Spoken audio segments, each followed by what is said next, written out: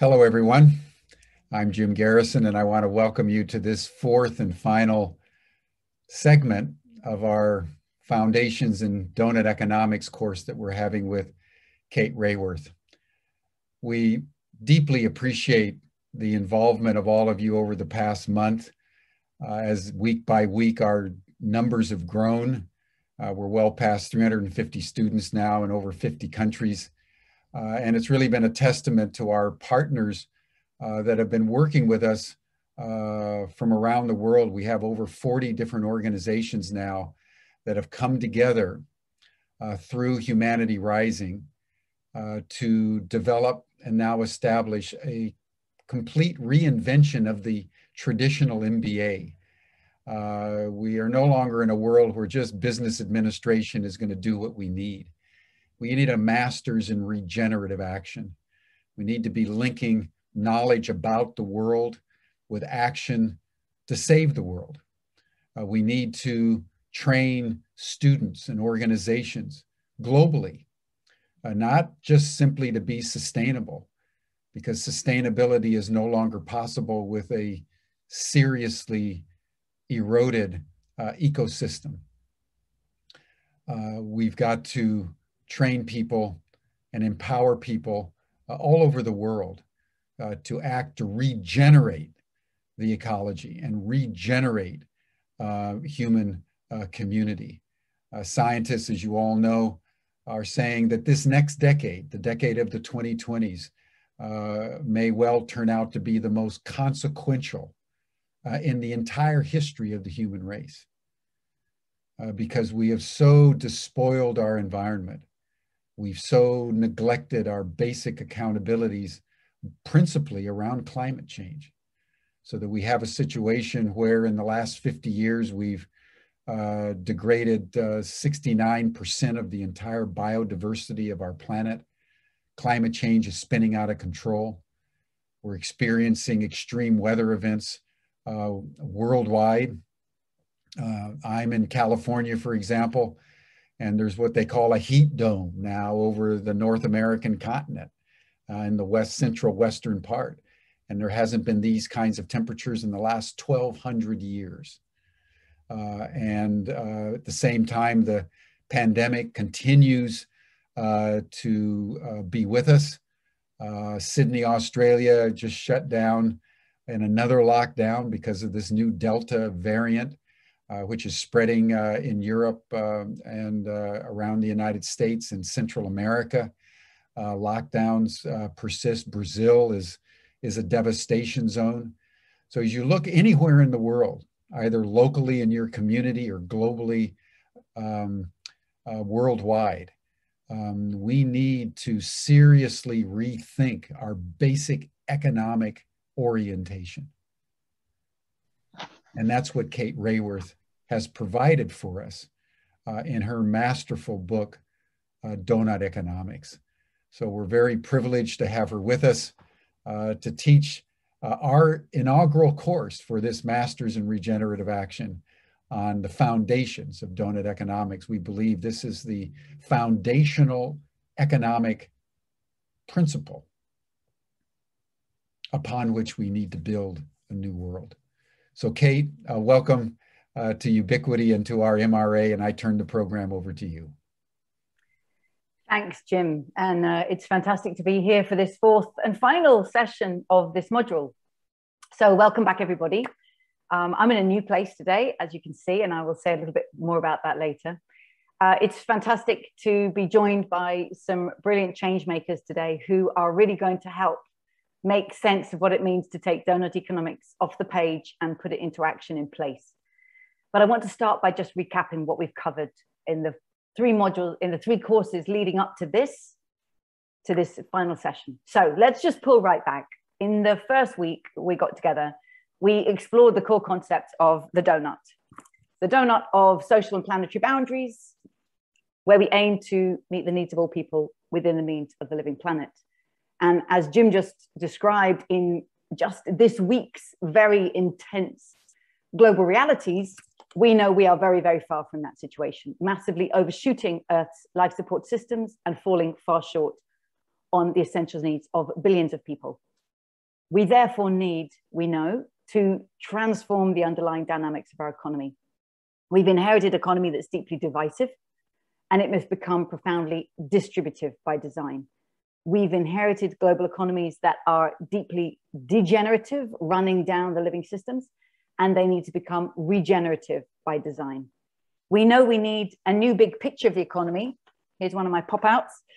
We know we need to think that the economy exists within society. It is a social construct, and that means we can reinvent it and redesign it. And we're going to be hearing examples of people bringing that into reality today. And society exists within the living world. We draw on Earth's materials and matter. We put out waste and pollution. We are bathed in a river of solar energy. How do we create economies, local to global, that actually respect and serve this reality and are embedded within it? How do we find new ways to engage market-based relationships with state-based relationships and the household of unpaid care and the commons of co-creative collaboration? How do we make space for all of these? And how do we ensure that finance is in service to this activity, in service to a thriving planet? So in the first week, we explored these core concepts in this overview of Doughnut Economics. In the second session together, we then said, what does it mean to downscale it to place? And I showed us through talking through the 4 lenses of how can your city or town or region or country or village or nation become a home to thriving people in a thriving place while respecting the well-being of all people and the health of the whole planet? What does it mean to bring it down to a specific place? Last week, in our third session together, we looked at what happens when business meets the donut. When we bring the world of enterprise and business into this space, what is business going to do? Is it going to do nothing, do its fair share? Is it going to do mission zero, or indeed aim to do the donut itself? And we looked into the deep design of enterprise, the design, in fact, that's relevant to all organizations. What is your purpose?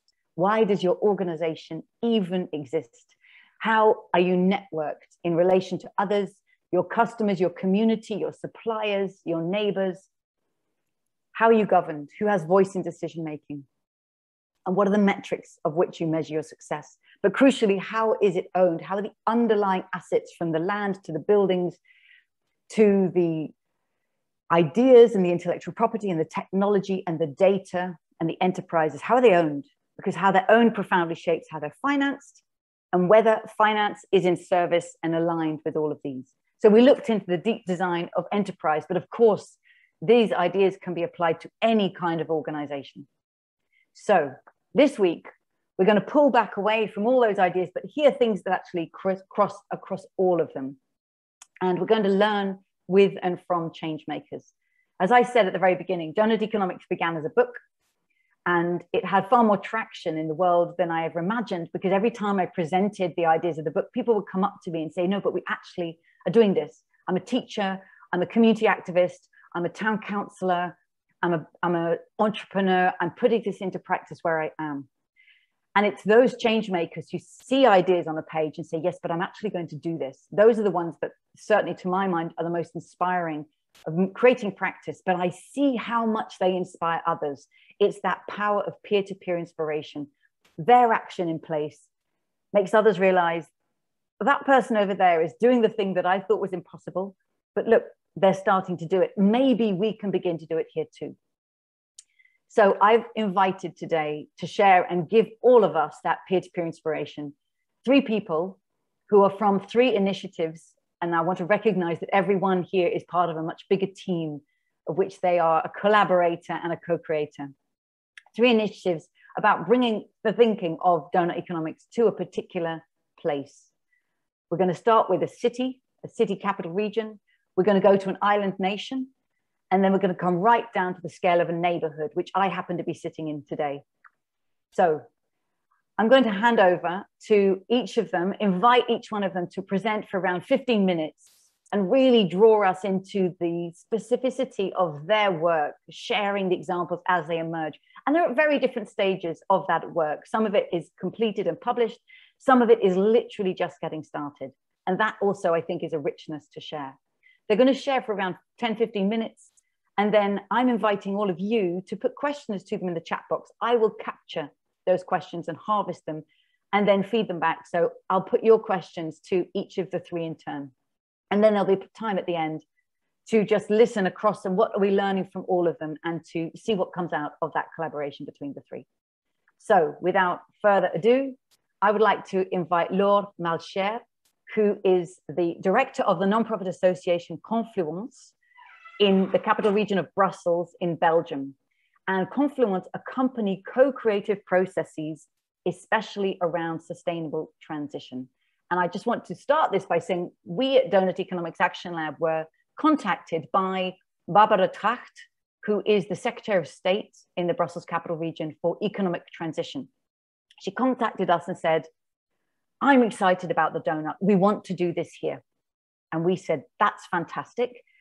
It's not us who would come and do this. We don't do that. We believe you need to find an organization in your capital region, in your city, who are profoundly connected to people there, who are enmeshed in that web of community, who are change makers, who can carry this analysis. And Barbara said, I know who I'm going to bring. And she brought Laure and the Confluence team. So I'm going to hand over to Laure to tell us the story of the work that they've been doing in the Brussels capital region. Please, Laure. Thank you very much, Kate, for the invitation to speak today and for the introduction. It's really a great honor for us to have the opportunity to share the main lines of the work done here in Brussels during the last 10 months. And based, of course, on the model you all know now.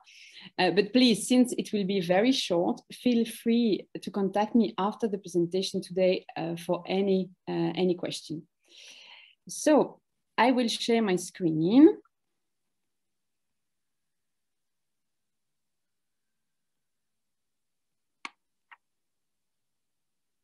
I hope you can all see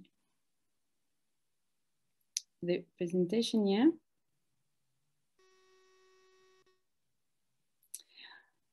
Okay, so the Brussels region has decided to place the theme of economic transition at the heart of its political objectives. They want to rely on the Doughnut model to put it into practice.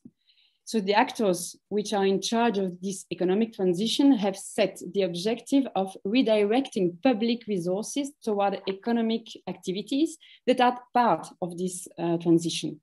The Doughnut tool could therefore offer an opportunity to have a compass. That was something to be seen. So the idea was to downscale the Doughnut from the global level you all know and the national one, which does not say a lot about our local specificities, to the regional level with specific indicators which could allow the Doughnut to really be used as a compass for us in the region. You see here the small, this is our logo we developed for the project. So in this context, our nonprofit organization Confluences led this project, supported by the DEAL and ISHEC. ISHEC is a management school in Brussels. We received a grant to establish a portrait of the Brussels region and to answer the question, how could the Doughnut be used in Brussels in order to accelerate the transition? So so significant collaboration has been established with some administrations in Brussels, but also with many actors already working on more sustainability for Brussels, because we wanted to include them in the project in order to see who could benefit from this model and how. We were, and still are, convinced that the Doughnut has to be appropriated by as many different actors as possible in the city if we want to impulse a real transformation. So one of our specificities has been to really co-create our results and methodologies. It means not only just asking citizens for their opinion, but really working with different kinds of actors along the way. I will show that how. So what was our goal? Globally, to explore, as I already said, how to adapt the Doughnut model to the Brussels region and make it really operational. Because as Kate explained, reminded, it was at the beginning for us, it was just a book. And we had it was really a good inspiration, but we had to see how to really make it concrete.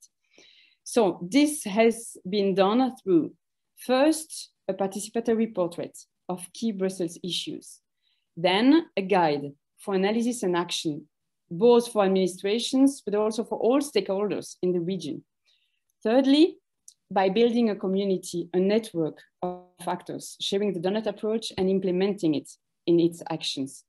Not a new community, but we wanted to build on existing networks. So how did we do?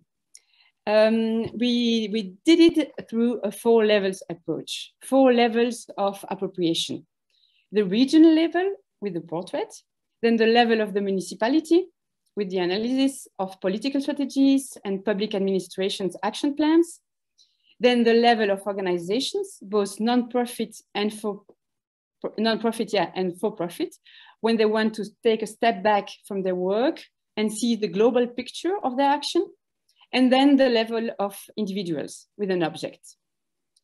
We really wanted to show that the Doughnut can be put into action for different scales and by different types of actors.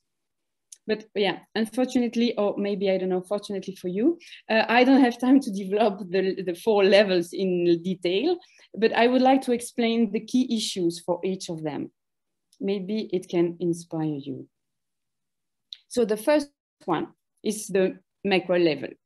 We developed the Doughnut portrait of the region, trying to situate it in relation to the social flow and the ecological sailing.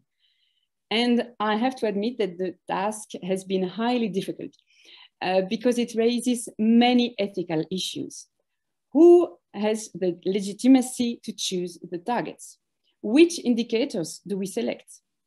Where do we gather the data? And so on. I can keep explaining you all the difficulties we had.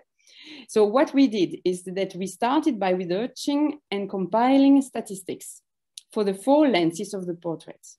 And for this, we decided to collaborate with several regional administrations, the one in charge of statistics, for example. But since the choice of the indicators is so political in the very first sense of the term, and affect the way we consider what counts for us, we decided to organize several workshops. And we involved different stakeholders, mainly around 100 people from civil society, but also from administrations, public administrations. We also collected proposals, which we received via an online form we had created for this purpose.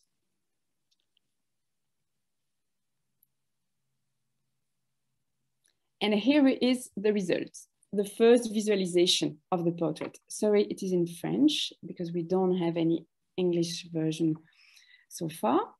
There is, of course, you can see the recognition of how far the region still has to go to achieve a really balanced prosperity. According to the actors we have worked with, because of course, if we had worked with other people, we would have a completely different result, maybe.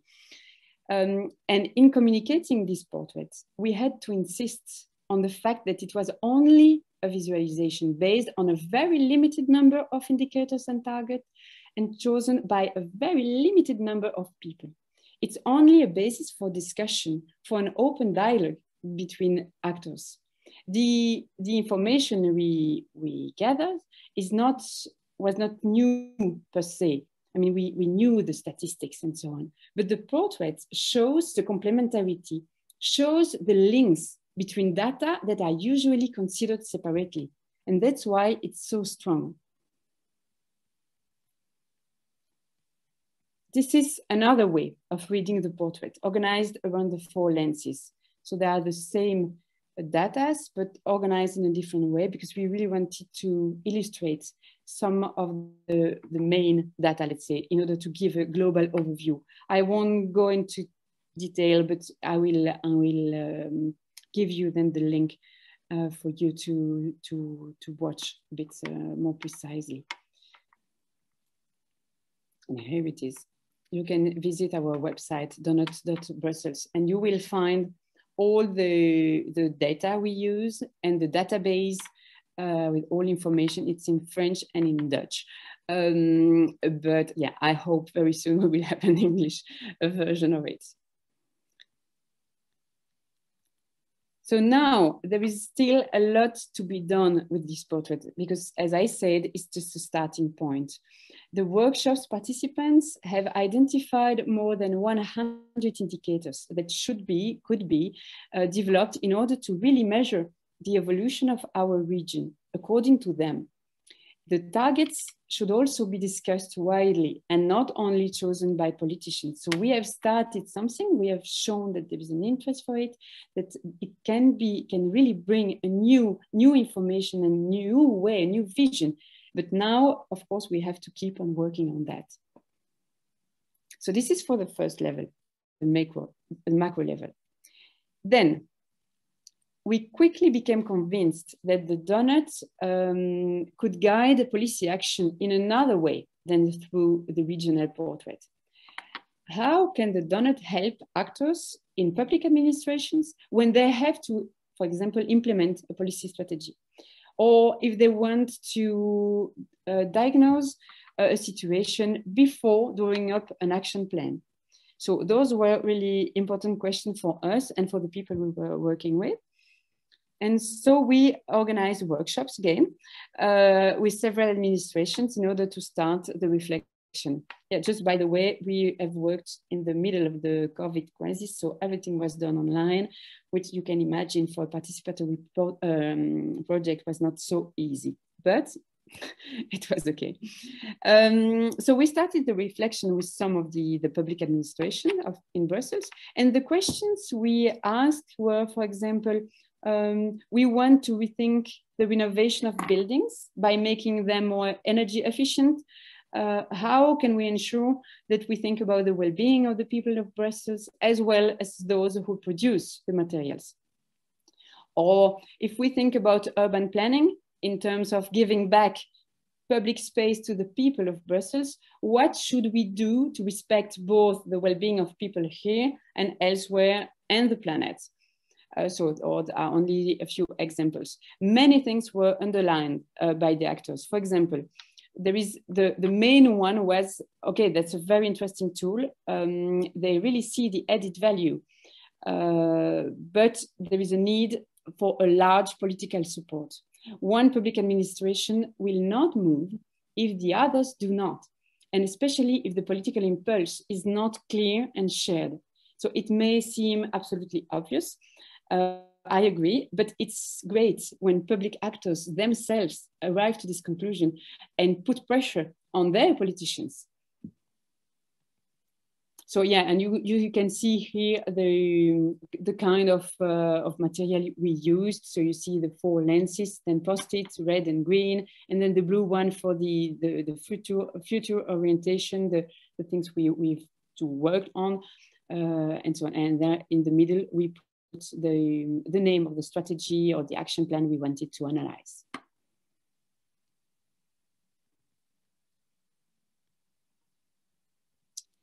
Then we arrive at the micro level, where we didn't look at figures or policies, but really at the actions of concrete field actors. We started from the question, how could the Doughnut be useful for a company or for an NGO, an association? We worked with 3 groups of actors who are implementing a concrete project in the region and are really already in their way to transition. They are aware of it, they want to act, they want to have a positive impact, but they don't have this global picture. And so they were really interested in knowing what the Doughnut could add to what they already do and what they already have in mind and use as tools. And those 3, what we call situations, have accepted to be our test situations. So we've spent between 3 and 5 sessions of 3 hours in order to analyze we have used all the tools Kate just showed. So the signboard, we have developed also a Doughnut Express in order to make it very quick. And then of course the 4 lenses. So we have one project which is called Mazui, which is an association trying to renovate a very big building with reuse, really the principle of reusing the material. This is for social and artistic production. Then Arc-en-Ciel is completely in a different field, but they're working on housing in order to allow people with very little means to acquire the building and not the land. Maybe you know this community land trust model. And then the for-profit organization was this company, Democo, and one of the construction sites, Delva, they have circular ambitions and they wanted to know how they could go further and to do more.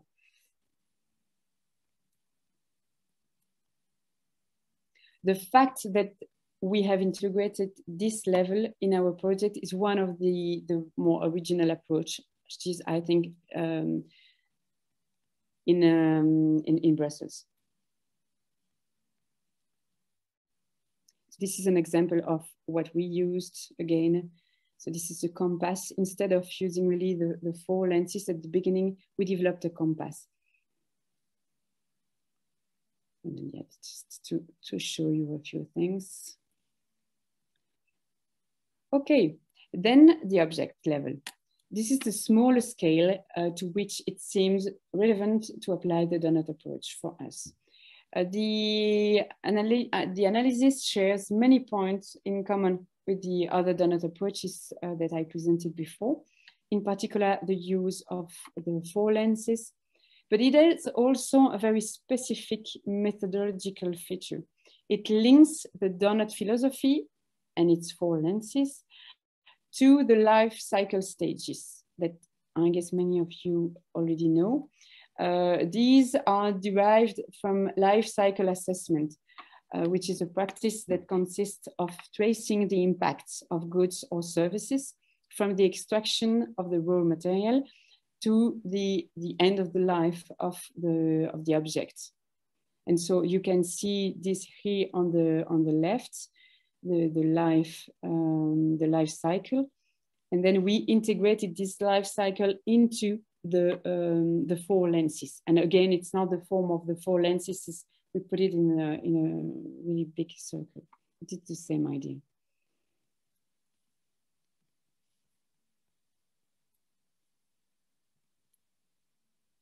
This is the result of one of our analyses, which is the smartphone.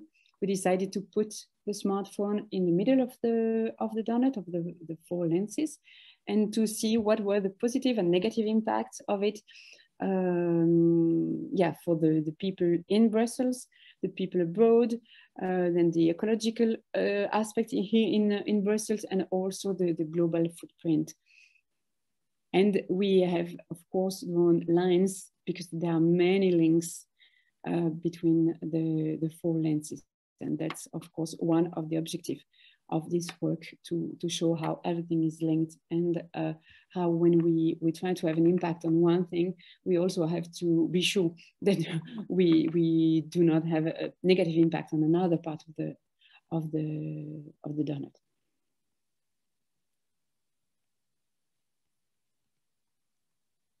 So in parallel, we tried to lay the foundations for a coalition in forming and planting as many small seeds as possible through, yeah, the newsletter, the website we have, but also many conferences, classes, and so on. So we, since, as I said at the beginning, we think that the Doughnut will really help us in Brussels only if there are a very large consensus about the use of it. So we had to work with the politicians, but also with people in the field. And we learned, of course, many from other experiences. So what about now? And I will just finish with this.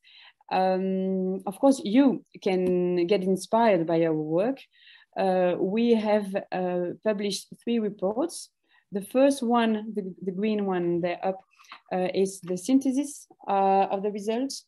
Then we have one with the lesson learned, and another one about methodological tools, because we really wanted other people to be able to go further, and so to start from where we are now and develop new things.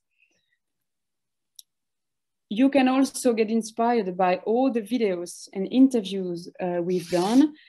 This was done in the logic of peer-to-peer inspiration. So we have asked people from administration to explain to other people in other administration why they found it could be interesting for them, what they've done, what were the results, the positive, negative aspects. We have done the same for association. Then here you see Barbara Tracht, our Secretary of State. So yeah, it's the logic of peer-to-peer. So you can have a look, but again, it's in French and in Dutch.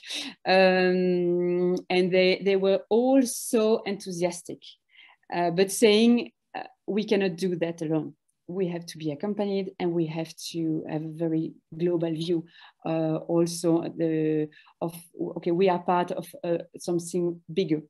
And we accept to do our best, but we want to be integrated in something bigger. Oh, sorry, something just.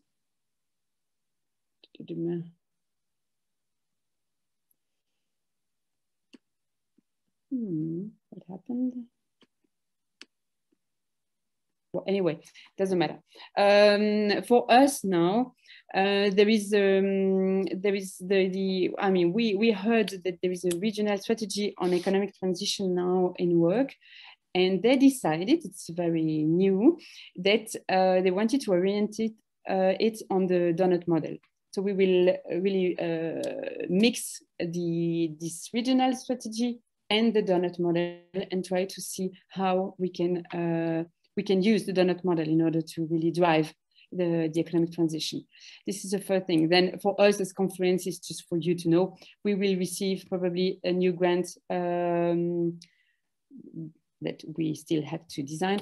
And then other option, of course, and other projects will grow. And many people in Brussels are already working now, trying to continue to develop, but I mean, it's still the very beginning.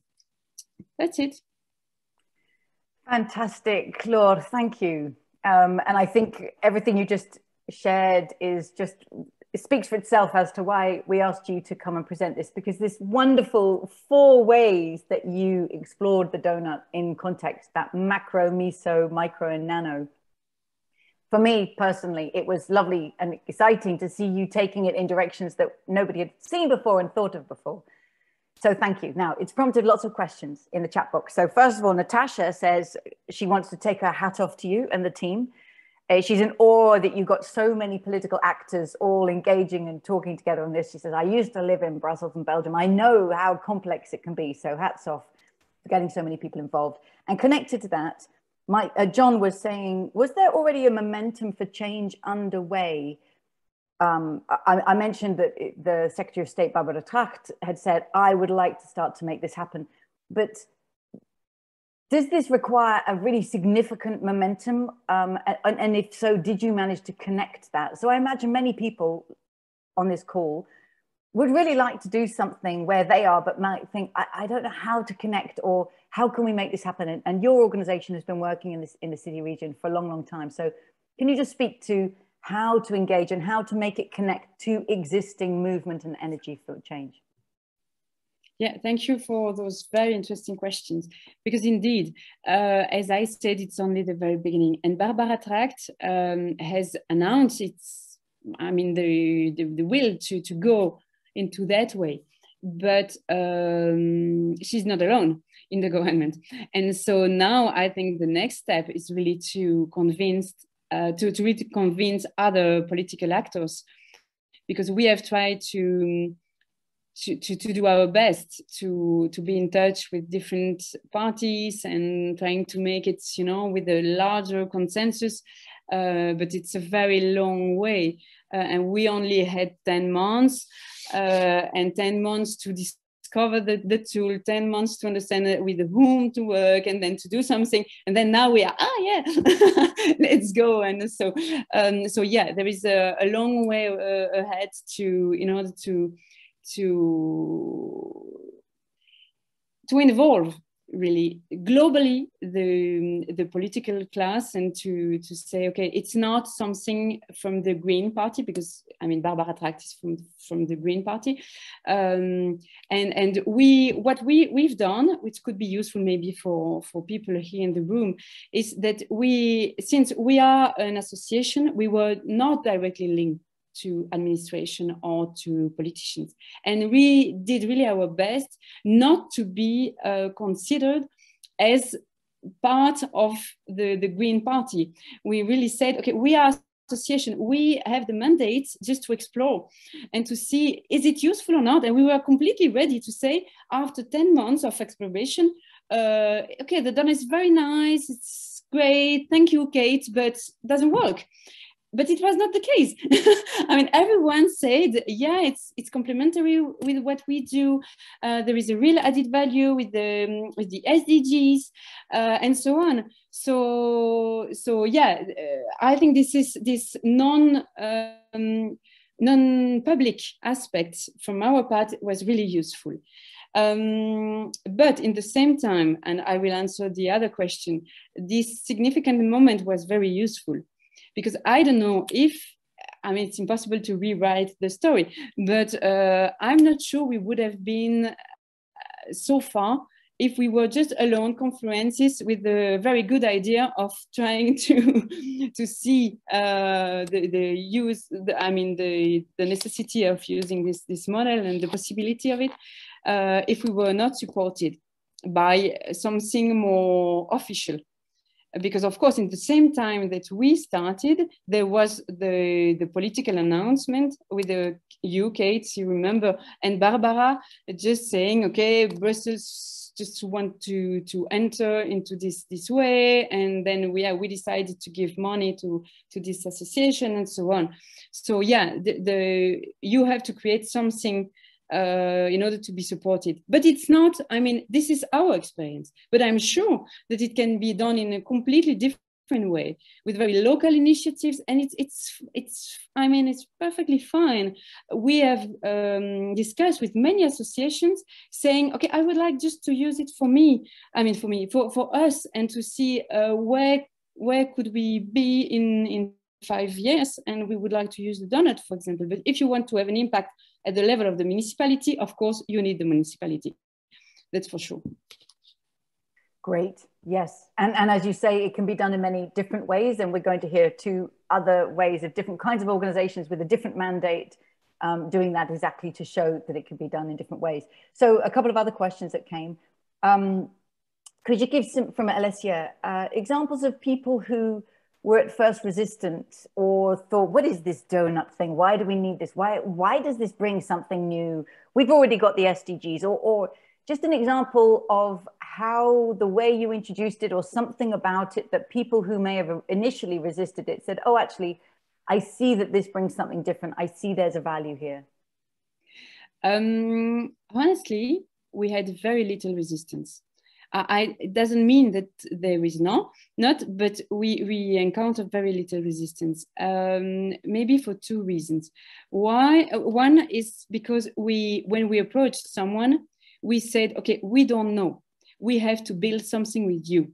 So we just, do you agree to sit at the table and just to do something with us? And maybe after 2 or 3 workshops, we will say, okay, let's just leave it. But are you okay to try? So I think this is a very nice way to I don't know how to say, to just relieve the resistance. Then second thing, at the beginning of the project, since we knew we only had 10 months, we had to decide with whom we wanted to work. And there were plenty of possibilities. And some people said, okay, but how do you choose people? Do you want to have kind of representativity of the population and so on? But we have decided not to go into this logic. First, because what does it mean to be representative of a population? But this is another debate. Then second, because we had to try to start. And if we started with people saying at the beginning, yeah, but your donut model, I mean, it makes no sense, and I mean, we wanted to build something. And now I can say that I feel comfortable enough to go and meet people, those people, and to discuss, and maybe to destroy some of the things, or to start from scratch. I don't know. But at the beginning, it was impossible. We wanted to believe in it, to give it a chance. And to give it a chance, we had to do it with people already thinking transition positive. And so there, I mean, everyone is doing it, the transition in a different way. But the donut can really gather all those people. And so, yeah, and for the complementarity for SDGs, this is, for example, the main argument we use is that for us, the SDGs allows a kind of cherry picking, and which is really a problem.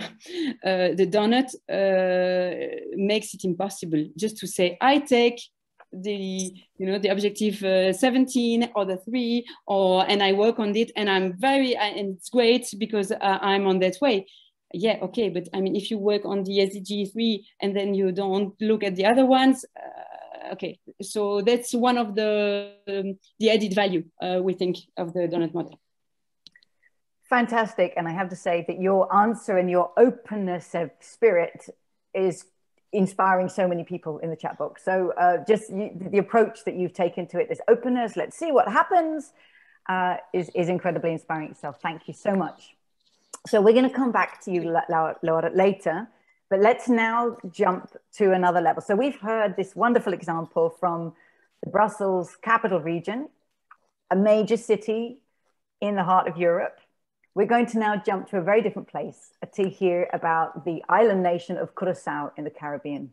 And to learn about this story, I'm so delighted to introduce my colleague and friend, Juan-Carlos Goilo, who I first met actually when I was working with the city of Amsterdam, who were doing the downscaling the donut, the first place. And Juan-Carlos, also known as JC, was the data guru. This is the data guru in Amsterdam. And I very quickly realized, yes, he is the data guru. He's also a spoken word artist, a theater maker, a dad who loves his kids, and part of the innovation team in the city of Amsterdam. And as part of his work in the innovation team, an innovation officer, it's about innovating with others overseas. And as he said, he's been innovating with the island of his birth, Curaçao, in finding ways to build back better after this pandemic using the donut model as a guide.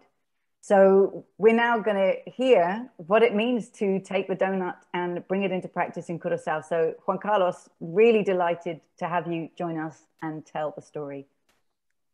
Yeah, so wonderful to be here, Kate, and happy to see all the exciting reactions from other people. It gives great joy and hope that there are many more people out there that are doing the same work that we're doing. I'm going to share my slide real quick. I hope it's, so just let me just put it on full screen. Yeah, so this is my presentation. I've already been introduced, but like Kate said, I helped with the development of the city donut of the city of Amsterdam. And as an innovation officer working for the city of Amsterdam, we also have the task to export concepts that have been so innovative for the city to other places in the world to see how it resonates and if it can be adopted to accelerate certain ambitions that the city takes as a strategic ambition. And well, circular economy as a topic has been one of the topics that has been very important for the city of Amsterdam, for the Netherlands as a whole. But using the donut has kind of brought a circular economy, the whole idea of it, to another level, and which is thinking about values next to just material efficiencies and cascading energy effects. So, well, just to give you a view of what I'm going to be presenting about, I'm going to give you a short overview of the governmental context. I think it's important because it will give you an idea about how Curaçao is working. It came into contact with the Doughnut, how that first application went, and where we're at this moment, and how, in which way is it different from my experience in Amsterdam. So just to give you an idea, I don't know how many of you know Curaçao. They call it, I think in the US, they call it the ABC Islands. That's the popular name for it because it's next to Aruba and Bonaire. I think Aruba is more popular in the US. But in any case, it's part of the Dutch kingdom, and it is the biggest of the 6 islands that Caribbean islands that form part of the Dutch kingdom. And it has an economy that it has 158. They say now this new census will come out next year. I expect an increase of about 20,000, but we will see. But an economy that has drives mostly on, well, the old oil economy. It has a oil refinery at the center, at the heart of the city, Willemstad, of the island. And it also has, of course, like most Caribbean islands, a very touristic economy, and finance and logistics. Because of the harbor, logistics has also a big part of the economy. So as you can see, having the refinery, just to come back to the question about momentum and accessibility to new ideas. In the case of Curaçao, the mere fact that the refinery is present there as a big creator of jobs is definitely a challenge. But I'll get to why that is now being seen as an opportunity. Just a brief kind of comparison here. As you can see, Curaçao and Amsterdam, the sizes are, well, Curaçao is a bit bigger if you take into account what we call inland, which is not really inland because it's an island and it's all surrounded by sea pretty much, but more rural areas of the island. But it's kind of like a similar size, you could say. If you take a bit bigger part of the metropolitan region of Amsterdam, you easily surpass Curaçao side, but it's somewhere kind of the same. But still, Amsterdam has about 1,000 citizens, and the island of Curaçao only has 150,000, which is comparable to a district in Amsterdam. Okay, so before COVID, the oil refinery closed on the island due to tensions between the US and Venezuela. Most of the oil processed on the island came from Venezuela. And due to the tensions, the contract with the oil company in PDVSA from Venezuela was closed, which was stopped, I mean, and which brought a lot of instabilities because people suddenly were thinking, oh, wow, what are we gonna do? It had a term the contract's term was up until the end of 2019 and was prolonged in 2020. But at this moment in time, in 2021, it is closed. So thinking ahead of this, the government of Curaçao and the Dutch government started to think together. So how can we transition this place? How can we bring it to another economic development?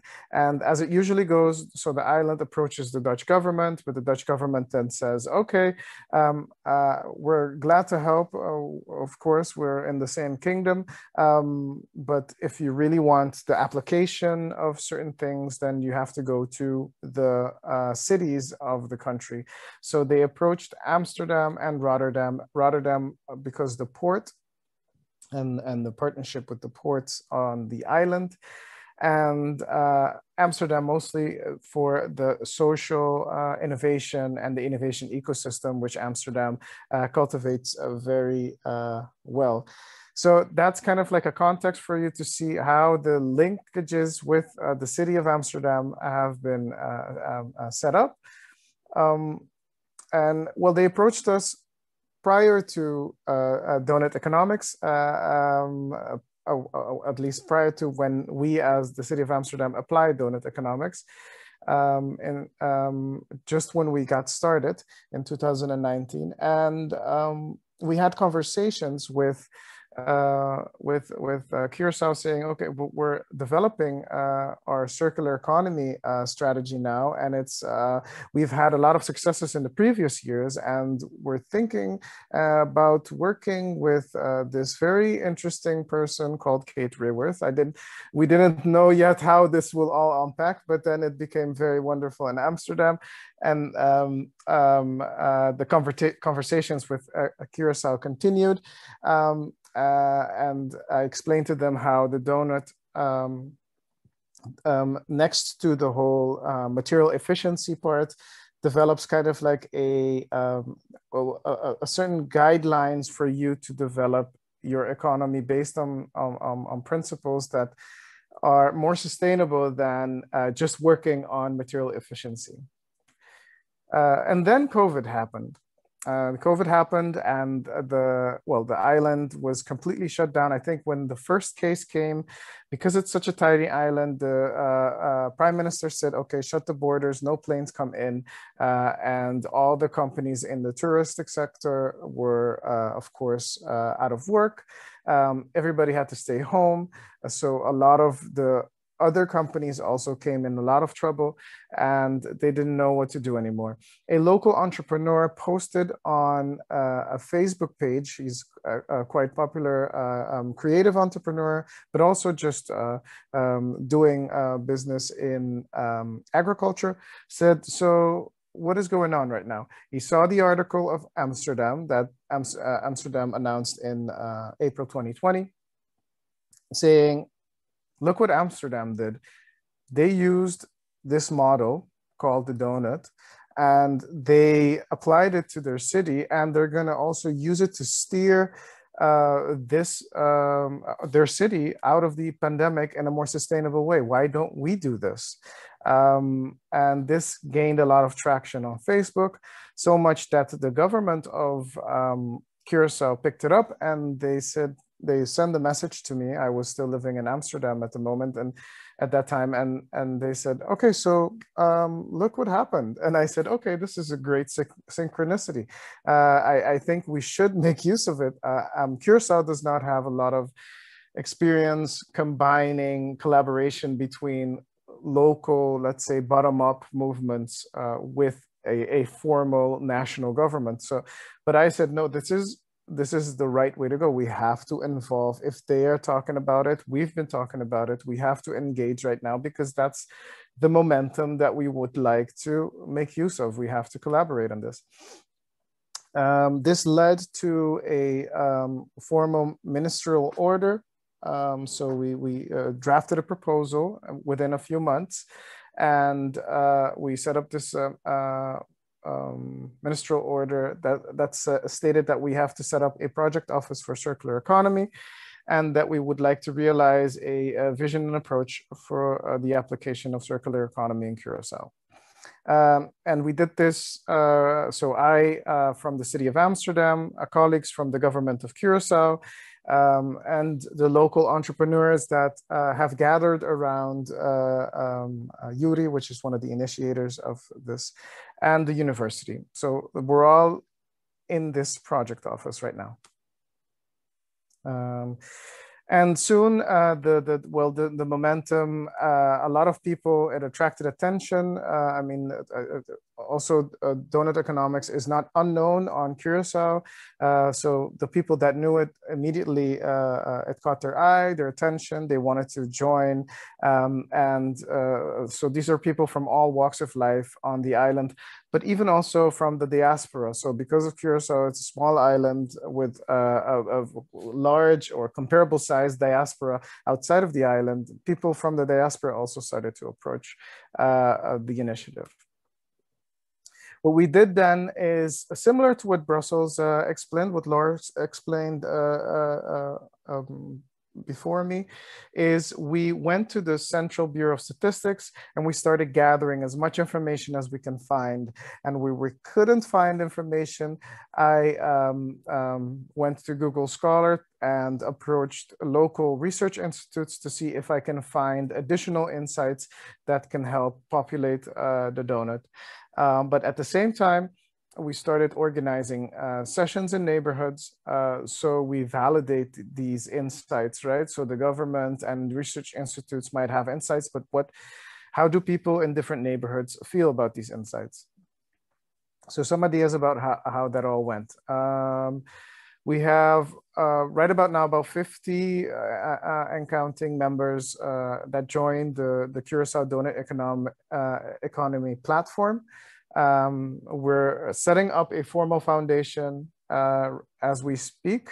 It should be up somewhere this month. And we held 10 workshops in the neighborhoods, but we also did not only do, let's say, wealthy neighborhoods or neighborhoods where people are already kind of active, but we engaged also with neighborhoods where people were not accustomed to thinking about these things at all, or poor neighborhoods. And well, some of them were harder to reach. Others turned out to be very interesting experience. We've also did a scan. So because of the application of the local Doughnut and the methodology provided by Kate, which applies the local global social ecological quadrant, applying it on the island turned out to be something else. It resulted in people just mentioning randomly over 95 projects that we identified that are aligned to the principles of the Doughnut. And because we've noticed during the conversations in preparation also that people really needed a local kind of contextualization of what is needed, is we used the Doughnut model to kind of design business concepts that can then in the future be developed. For example, there was a group of people that designed an agricultural school that is really focused on the climate of the island, which is a very dry island. So this adaptation, this local adaptation, we said, okay, we're going to really work with this local adaptation because this is what people here on the island needed. Okay, so this is the result of the Doughnut based on the statistics and based on all the policy documents that we've gathered. And it is, as you can see, quite red, both on the social foundation as well as this ecological ceiling. I've been thinking for a while why that is. I'm not going to go over all these indicators and the policy that have been formulated for these indicators or related to these indicators. But what I think has made Curaçao different from, let's say, other parts in the world, developing countries in the world, where you see the ecological ceiling being a bit more sustainable and the social foundation was mostly lacking. In Curaçao, that's not the case because the Curaçao had the oil refinery.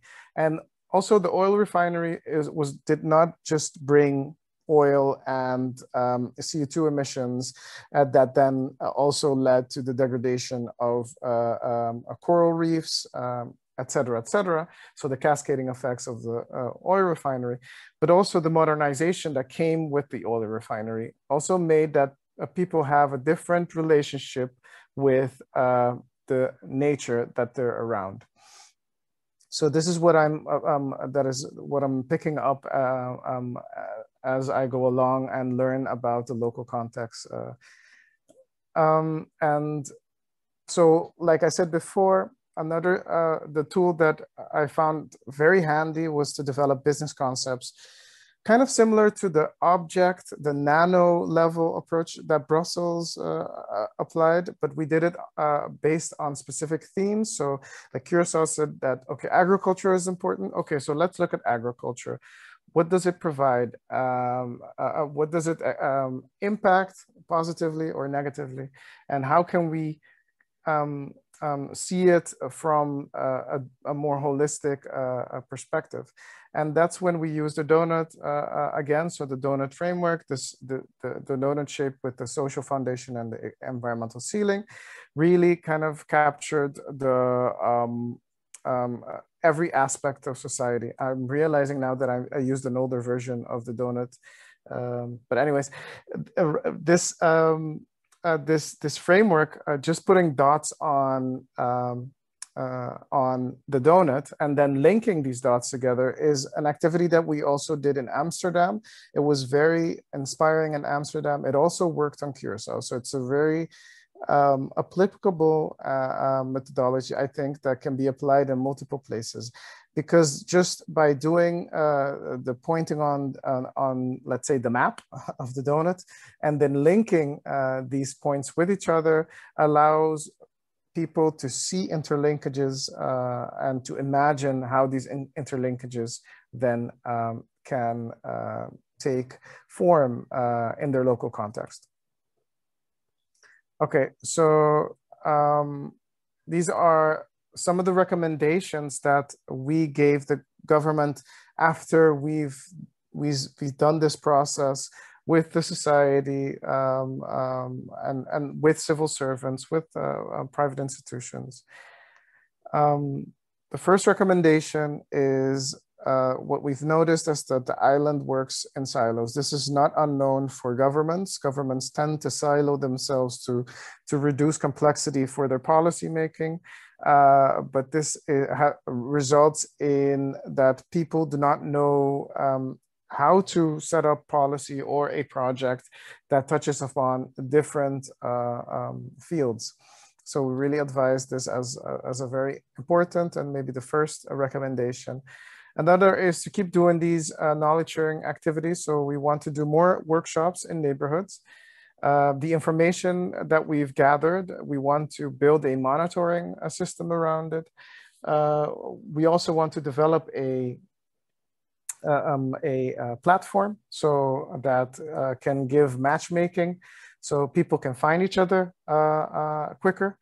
We want to develop more jobs and skills that are aligned with the idea of a circular economy guided by the principles of the donut. We want to develop investment instruments so that we can find more finance for the local context. And we want to take certain spaces on the island to really make them kind of like donut spaces in which we are really going to try out this donut concept. Again, comparable to what Brussels did on a neighborhood level or on a, let's say, a strategic part on the island. We've seen that while we were developing the donut, that it gained a lot of attention abroad. So we are open to share information. So again, also for anybody here who wants a presentation, who wants to hear about this process in more depth, or who wants to learn about the application of it, we're very willing to share.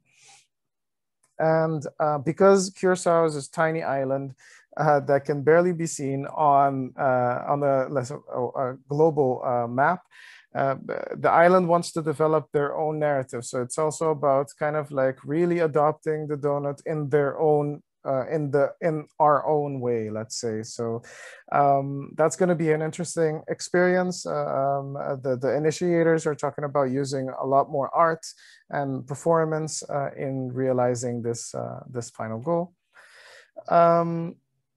Some similarities and differences. I've mentioned a few already, but now summed up, I'll go through them quickly. One big difference with Amsterdam is Curaçao has less of an integration of bottom-up societal movements with the government. In Amsterdam, that's very common.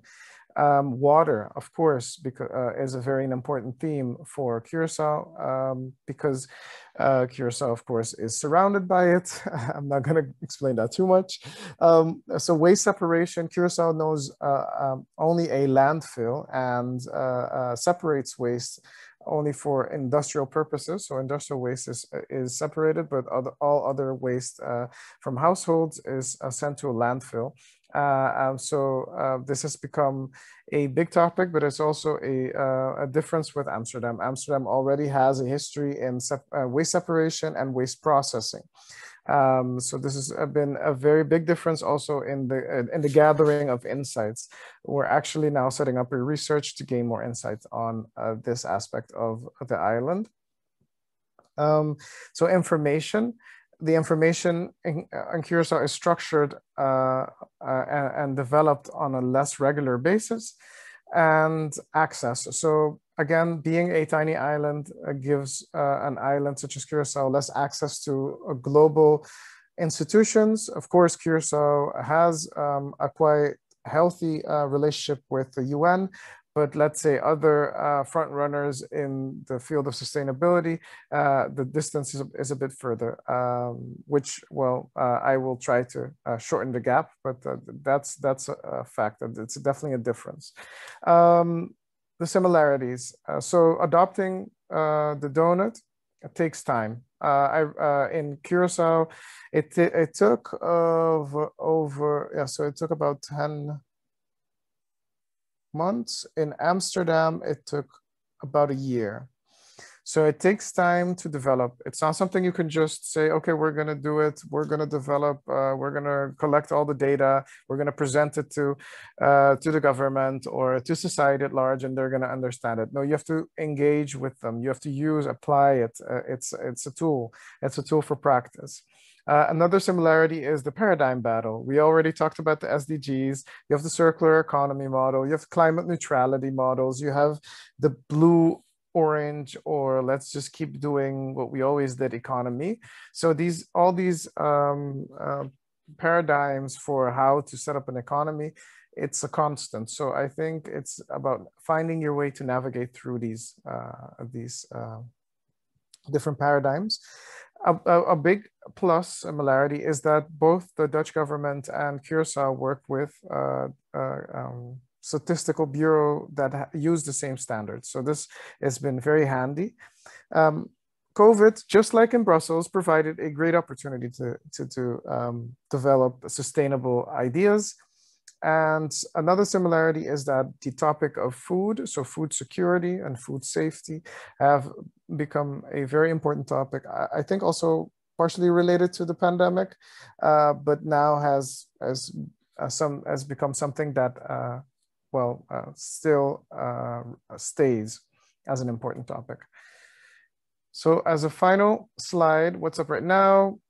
Again, like I mentioned before, we're going to be doing more workshops in neighborhoods. We're going to develop the donut model so we can update it annually. And we're going to do it in a way that it can be presented digitally. We're going to help promote the business concepts that we developed during the workshops. And we're developing a pitch for a donut innovation village on the island. So this is very exciting. There's something new, but if it pans out, then I'll be super happy to realize a donut innovation village. But this is something that we're working on at the moment. We're making a website for the Doughnut Economy task force of the local initiators. And we're promoting Doughnut Economics on the island. So this is, well, I think, my presentation. Yes, this is my presentation. Thank you. Wow, that was your presentation. That was absolutely fantastic. Juan-Carlos, thank you so much. I have to say there's just been huge appreciation for what you've been sharing going through the chat box. People saying it's great to hear that the donut can be used to pivot during crisis. It's a privilege to hear these really gritty, real step-by-step of how you co-created it. It's great to see change being led by small island nations that aren't apparently so stuck in the neoliberal ideologies that many of the bigger, more dominant nations are. And again, I think that's an example of why cities, why nations, why islands are leading that leadership. Caroline saying it's great to see the involvement of the diaspora, and what a brilliant opportunity for many, many places where there is a diaspora who have so many skills and perspectives that they can bring home in this kind of project. So a lot of appreciation. I'm going to bring just one question. Talal said, how did the local customs and wisdom of Curaçao contribute or shape? So how would you say that the particular culture, the way of doing things, or the local culture shaped what's emerging and what continues to emerge? Yeah, so the interesting thing is, again, the topic of agriculture and how it became popular on the island during the pandemic.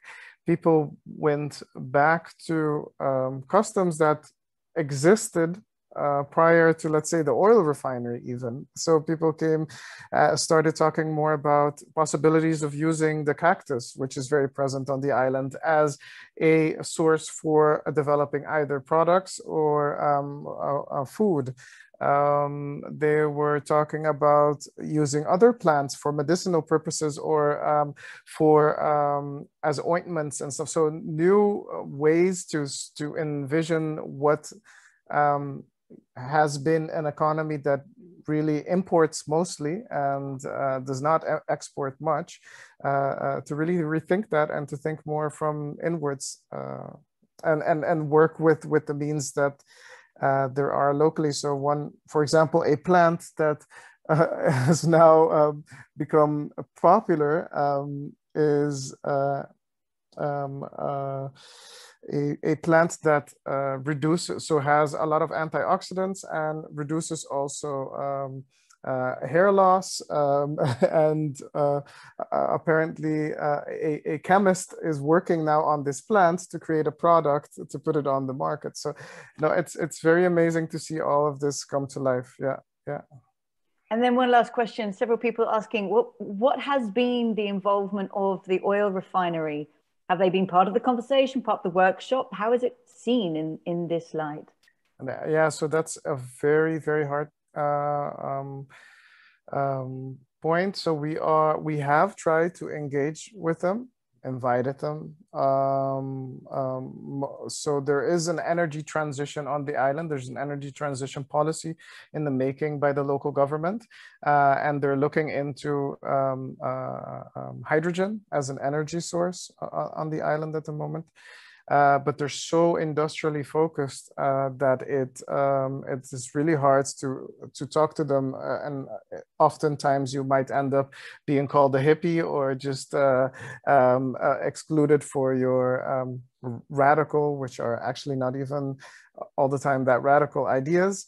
But what I hope works is the Doughnut Innovation Village that we are developing, because that is just going to be taking over a part of the harbor where the oil refinery was at. So it's really about developing a concept, and we're doing it with various local parties, also real estate investors that have seen that the real estate is losing value in the harbor, and they're open for this conversation. So we're taking this opportunity to move in that space and really take over a piece of that space, and hopefully engage and create more feedback loops with this part of the island, so they see that things can be done differently.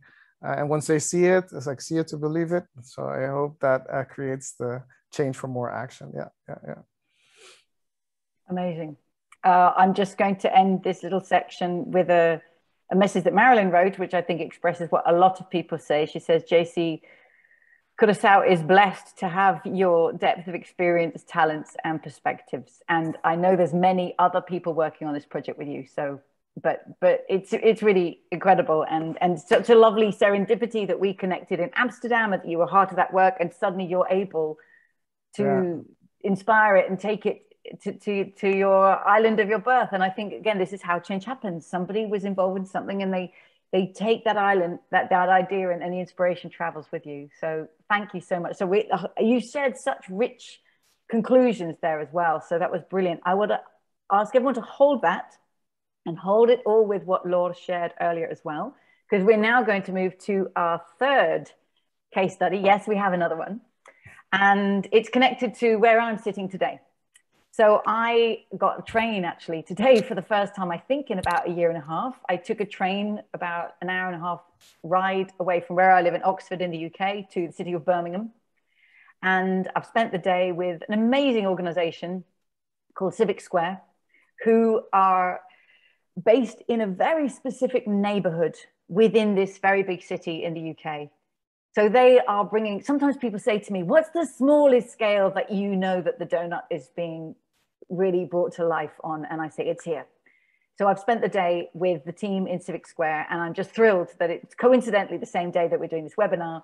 I'm thrilled to introduce Immy Kaur, who is the co-founder and co-director of Civic Square, who's become a great friend. We met on Twitter. I know for all the bad things that Twitter can do, it can also be an amazing place, as I'm sure many people here know, to connect with like-minded change makers. And Immy and I met on Twitter, and she said, would you come over? We're really interested in putting the donut to practice. And it's been great. So I'm just very, very inspired about the incredible neighborhood level work they're doing. And I know for many people here, this is also going to be equally inspiring as a capital region, a nation, island, and now to a neighborhood. So Immy, take it away. Tell us the story.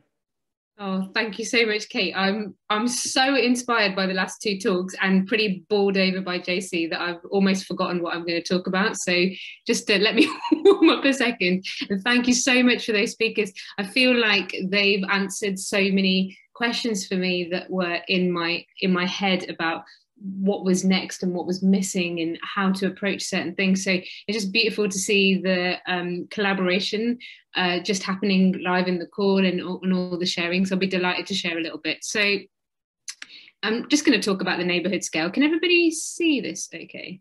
Because Keynote's a little bit funny, isn't it? Let me just try.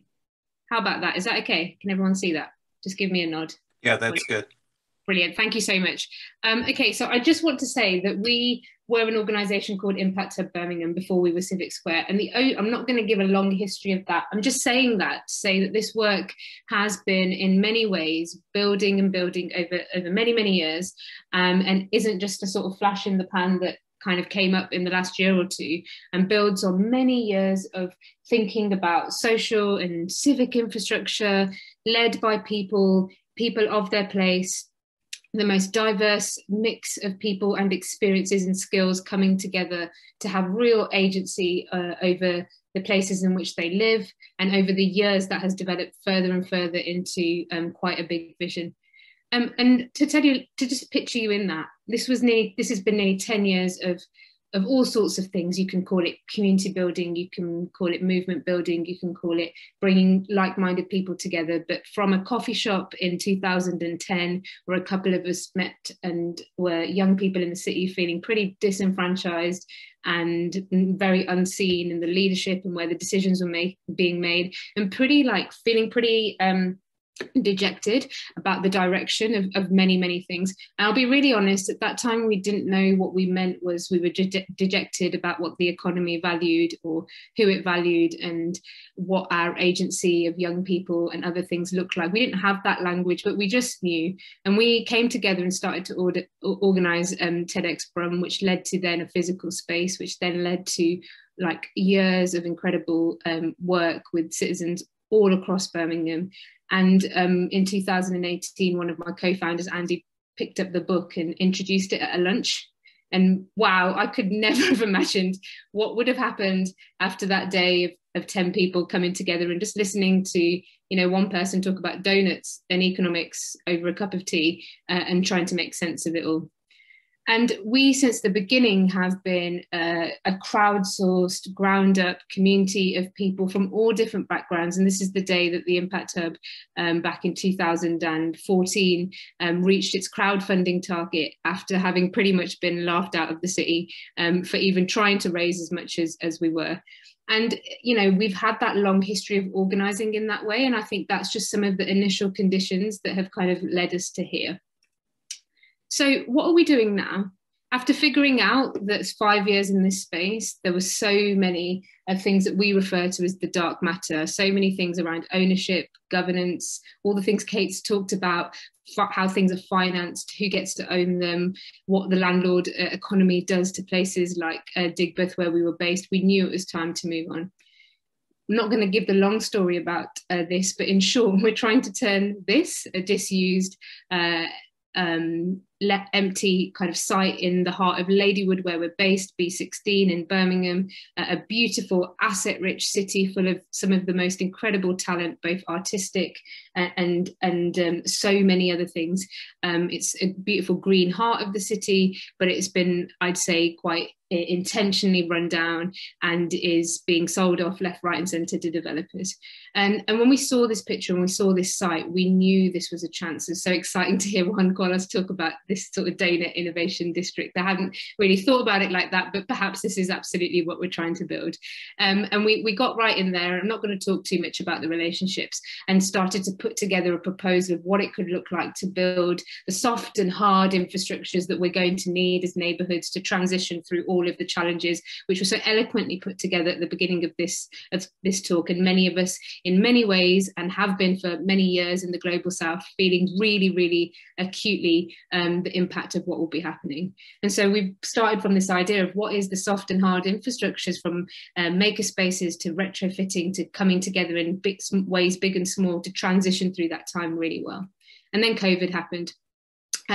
Before COVID happened, we ran this event in the top left corner where we invited neighbours to come and dream up through the medium of play what could happen at this site. The street and the park were absolutely full. More than 1,000 people came off an invite that we'd only done 2 weeks before, and we were mind blown. Yet again, like TEDx back in 2010 and 11, we just knew the appetite and the energy was there, and it was even more sort of bursting at the seam. And so we started to make plans, and we wanted to centre the Doughnut at the heart of how we organised in the neighbourhood. And then the pandemic hit, and we quickly pivoted. Obviously had a lot of, like many of you, many different intersecting things, from grief to repivoting our organisation. But we set up a coffee shop from a canal boat and used a park to start talking to people all year. And we've had a year now of conversations, big, small, organising, starting from the book, lifting the ideas off the page through play, through conversations about all sorts of different things, about what it would mean, essentially, even if people yet didn't know it, to bring the principles of the Doughnut right to the heart of how we organise, and to get to the heart of a new economic possibility for this place, led by the people of a neighbourhood, experiencing many, many different things, deep, quite well organised running down of buildings, deprivation, huge assets, new homes coming in, lots of hope, lots of anger, lots of fear. And how do we come together to really build a new story for this place that we call home and that we have grown up in for many years? And this started through us meeting Kate and the Deal team back in 2018-19.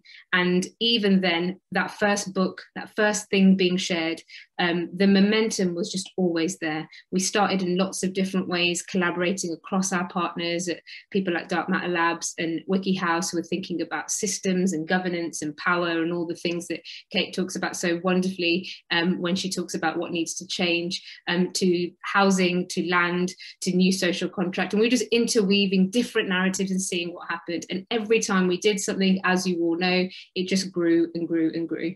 And so a bunch of different things sort of happened to me at the same time. I always have kept this book in the back of my pocket since I first came across it, around what are the different conditions required for change in a place, and then the constant, unbelievable, insatiable energy every single time anyone in 2018-19 came across the Doughnut and what it meant for them. It took us longer than we thought, But this is essentially what I can sum up about what's happened so far. Kate often has said this to us, that when you ask about people about economics, maybe she doesn't quite say it like this, but they feel scared about that. But there's nothing you can be scared about when it comes to donuts. And we just use that principle over and over again to open up conversations. And these are the slides from way back when. In 2018, I think, when Kate first presented to us in Birmingham, and we started to understand these interplays between nature and people and how we could think about the local wildland. We've just been sitting for our workshop around the reservoir, which is the real green heart of our neighbourhood. But this diagram, also the one on the bottom right, always stayed in my head. I was like, how, if we ask him the question, what's needed to unleash our local transformation? And Kate was talking about how it would be sort of this more 3D, and if it came off the paper and it'd be like that beautiful, like 3D donut. That stayed in my head for quite a long time. We started to think about, how would we build this out together with our neighbours? I'm going to be honest, it took us a couple of years longer than I thought. And we had a lot of work to do to really make sure that we had deep legitimacy. We were settled in, we were welcomed in the neighbourhood. We were not, even though, all of us, or many of us, have grown up in the city and have strong connections, that it was something that people felt really excited to be part of and not forced upon them. And again, we heard a lot from Doughnut Economics that you shouldn't knock on closed doors, and we wanted to build that momentum, legitimately listening to people from the ground up. So we used lots of things that were nothing, like I said, to do with the donut, that were in these pictures before, just to engage, to talk, to build trust, to find different ways. And every single time, you can just see on the top left, we put some pictures in of this, because I was just like, every time I was always like, make it circular in any way. So if there's a moment, you can bring up a conversation, but you don't force this idea onto people. We're there to build trust, deep, thick networks that will go through, hopefully the next 10 or 20 years, that will create something incredible. And we knew that designing for that long term was super important. So taking this idea, that thing stayed in my head for so long. And I was like, how do we now, the restrictions started to ease, how do we now start bringing the conversation to life in ways that people can touch, see, feel, experience? And so we've been doing that just over the last few months now, since things have got a bit safer. And we know that we're not putting people at risk just because we want to come together, but there's a certain level of this work that is not possible for us to do online, no matter how much we work to create inclusive digital environments and things that we had done, and digital access over lockdown. So this was a couple of weeks ago in a school playground, where we used a number of playful tools and just tried them out, working with children, with chalk, with images, with, the Doughnut Dreams activity, which was meant to be all sorts of things, but the kids just took the papers and ran with them and wanted clean air and longboards and trees and, really started to just see what landed, what worked, who came by. And we had a steel band playing, and it was on a street that is, just a couple of weeks ago, really sadly, a young person was murdered on that street, that had so much beautiful stuff and so much underinvestment and so many things being purposely run down. And we just popped up, having built deep trust over the last year with this neighborhood, this part of the neighborhood and community. And we started to bring that diagram to life. So we've long used this idea of, if you make something together, if you talk about the ideas as you're making, and people start to think about what it means to build, to make, to create together, to think about ideas in the reality, as well as talk about big concepts through metaphors like this.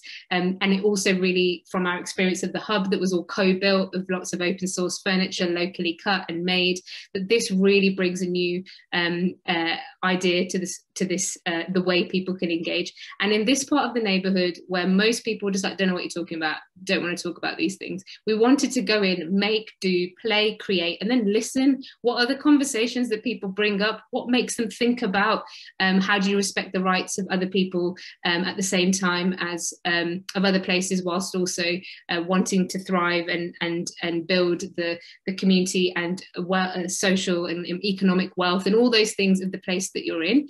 And, the community full of diaspora from all around the world. This conversation was, of course, really natural, but we needed to listen, we needed to experience, we need to play, we need to use all sorts of tools to figure that out and to build trust. And then we needed to turn up. And we've been going back every week, adding to it, making things happen, bringing it to life. And the aim is to create a bunch of these together with stewards across the neighbourhood. It's like monuments, not static monuments that people just look at, ones that are active and talk about growing and composting and many, many other ideas that can lead in to the bigger ideas, can lead into the conversations that we need to hopefully, you know, I'm so mind-blowingly inspired by Juan-Carlos, that hopefully can lead to this really ground up collaborative downscaling of the donut in lots and lots of different ways across the neighborhood, that then can also influence the city region, the country, inspire, connect, etc., but really starting from where we are. And so this is just some of it. In the weeks afterwards, we've been doing plant swaps. We've been continuing to build out the grow room. We've literally got, it's all, the principles are etched in. The social foundation is on the bottom and the ecological ceiling is at the top. So we can talk in this like animated way. When the time is right, you can literally sit inside it. And we're using growing as a metaphor, as well as a very practical example of how you share, and many of the 7 ways to think like a 21st century economist in practice. And then we're doing lots more. So events, and this is a couple of weeks ago when we did the first thing that we could do more publicly, and throughout the day, like, you know, a lot of people came to listen, to connect, and some people just came to listen to music and then popped along to this, and others were playing and popped along to this, and others came particularly from this. But we're looking at the moment for the spread of the ideas, the inspiration, the excitement, the genuine ground up to find those first 50 to 100 people who are going to be those incredible neighborhood renegade economists, and particularly without using language that plays into too many stereotypes and tropes, particularly to people that would not feel like this is the space that they want to engage with or would feel comfortable in. And so what does it mean to create the trust and the conditions to nourish what is needed for really transformative work together, or what we've heard over the years, particularly in building this work. And just really practically, I'm just going to tell you a couple of things to kind of expect from us.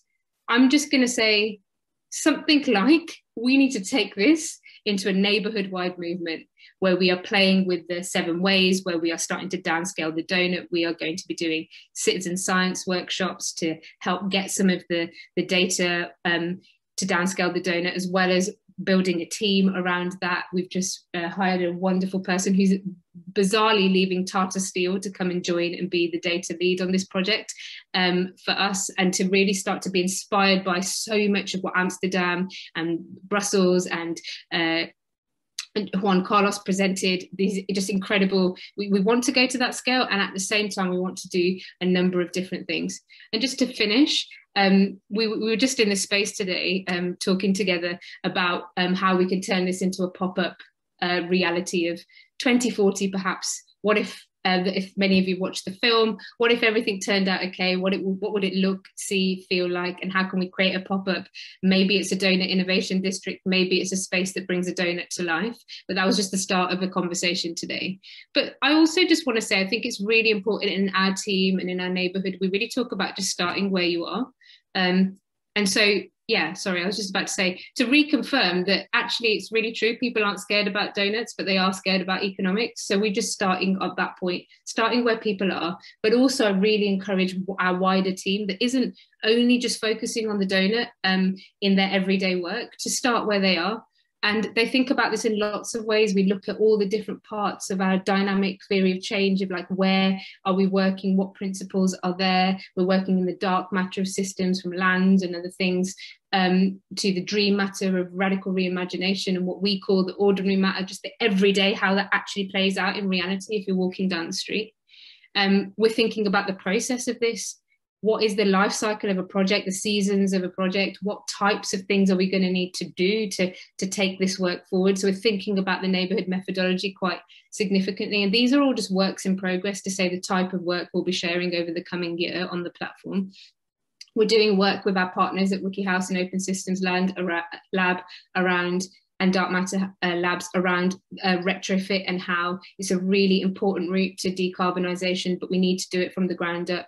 or our community housing project, hopefully on that patch of land next to the canal, where we're going to be using small sites to co-create community-led housing in CLTs. And how do we put the Doughnut principles right at the heart of all of this?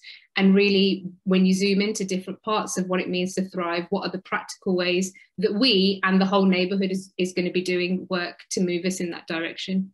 We're doing things like reframing our HR policies from HR to HF, which is about human flourishing, and really thinking about all the policies about how you exist in our organisation. And this works for some of our team because they're much more focused in this way, or they're operational, and so they can take the Doughnut and start to move towards those sorts of ideas. It doesn't all have to be with people. It doesn't all have to be through one lens, and we're really trying to encourage that.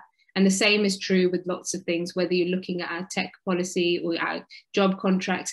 We're really trying to work on the team, encouraging them to take the principles from wherever in the system they feel comfortable and confident and excited to make change happen. And that's the one bit of advice I would also say, that anyone anywhere doesn't have to be just this charismatic person who can bring loads of different leaders together or people together. There's all sorts of entry points of what someone might pick up and say, oh gosh, yeah, that's so true. And I'm going to try and just make this one process more generative, more regenerative, more distributive by design. I'm going to change the goal on this one project and then bring people back into principles of the Doughnut.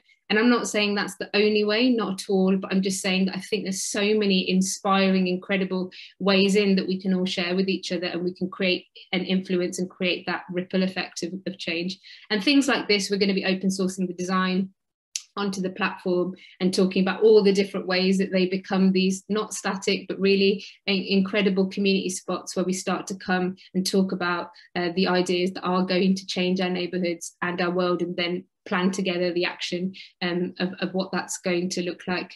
So this one story on the thing, or on the, sorry, not the thing, on the platform already, and we'll be hoping to and really working on sharing lots more, because we're not here to create a black swan, a great project in Birmingham that everyone points at and applauds, but in fact really rapidly spread the ideas, the resource, the inspiration, the peer-to-peer learning and support. And that's our ambition. And I'm one of those people that really wants to keep saying that, because I need to manifest it, and I need to make sure that this is something we really hold ourselves and each other to account on account to.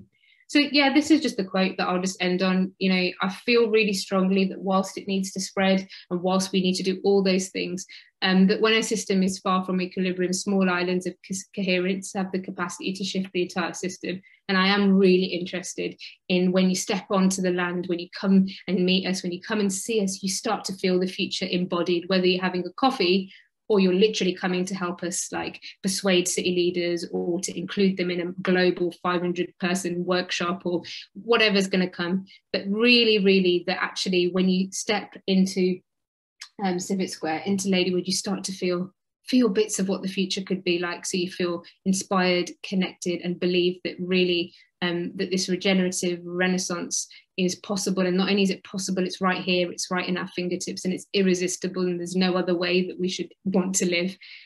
So on that note, I just want to say a huge thank you to everyone for listening to me, and to Kate and the others for just creating such a beautiful, inspiring platform this evening.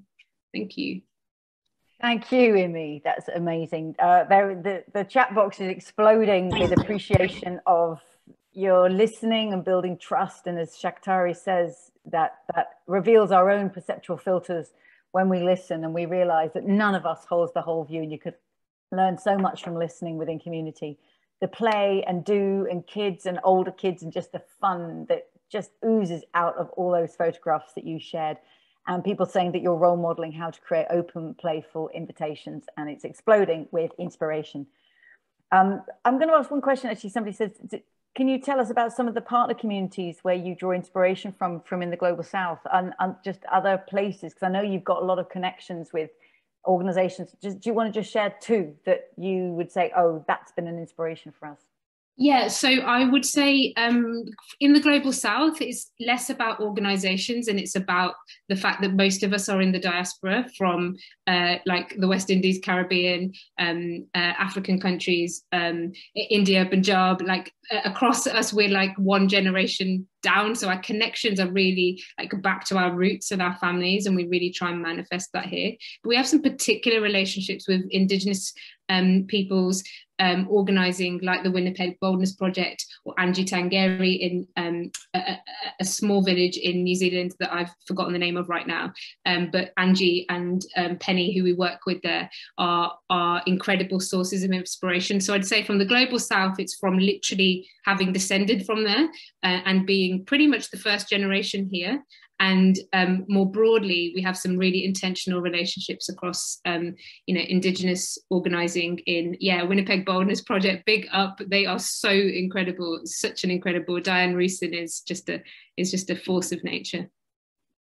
Brilliant. Okay, so I'm going to just pull us back, and I'm actually going to invite Laure and Juan-Carlos to bring on their cameras again and just bring the three of you here together. You've never met before, you've never heard each other's stories before, but I know there's going to be so much inspiration there because you've been taking on board the same ideas, but applying them in such different levels and such different ways.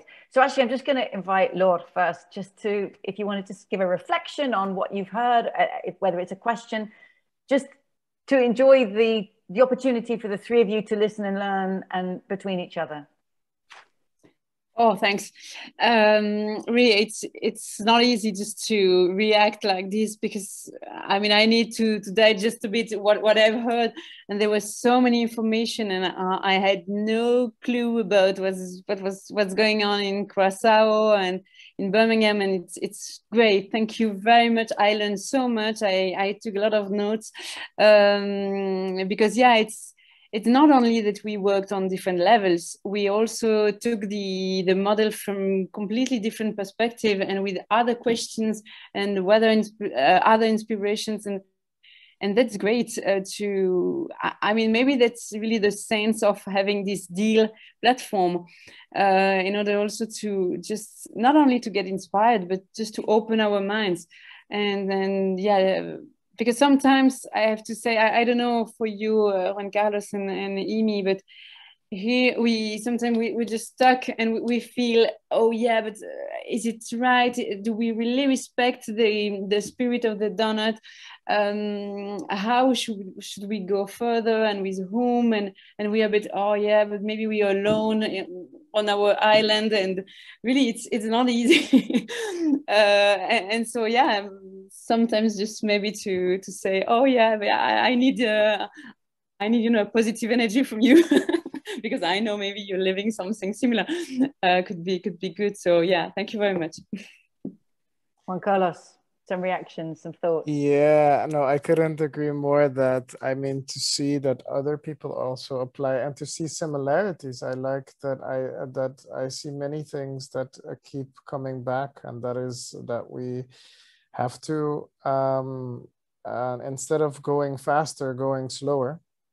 And really think about what it is that we're doing and how all the connections between the things that we're doing are shaping the world around us. And we're right now 3 places. Well, Amsterdam included is maybe 4. But I mean, this is something that is growing. I mean, Kate is doing this in more places, and we've had conversations also with the Global South group, which has also been super interesting. So this is something that is quite big, and to see that there are like very specific. So we need insights, we need statistics, we need trust, we need these conversations. These are things that, well, they keep coming back. They're necessary for adopting these new insights and these new interlinkages that the framework of the donut is providing. On a specific note, I think, so what Immy made, I don't know, you called it a mill, the globe. I would love to do like a mill world tour of all the donut places, and we do it maybe that you can sit in it for like more people, and then you can have a conversation in there.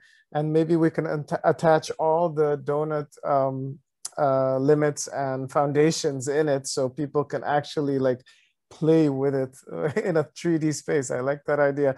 So if you can open source that design, I don't know if we can find the materials, we can maybe even build it or something. Yeah. Immy, if you want to just reflect on anything that you heard or saw in what Laure was presenting, or JC, that you think, aha, could bring this here. Oh my goodness, I had so many aha moments. I'm pretty, like, I'm not that emotional, but I am quite an emotional person. I'm definitely like trying to like not get super emotional right now, because that was just incredible. I was like, oh my gosh, JC, I really need to like talk to you about this bit. And yeah, and I can help with anything in terms of open source designs and things like that. And then listening to Laure talk about all the different scales and the types of city leaders and how and what that looks like, which is of course in our longer term plan and of what we want to do. So I feel real gratitude for this. I've been very, very lucky to be part of open source communities for a long time and see the power of them. Particularly learnt this from WikiHouse, where one design went out to the whole world. People started building them, improving them, and putting them back on the platform. And I just feel we were lucky to be part of the community design team that did some of the very early ideas. We did none of the actual work of building it. I'm just so delighted to see this coming together. And what I like is that it feels like in each of ours there was a different thing that was the superpower.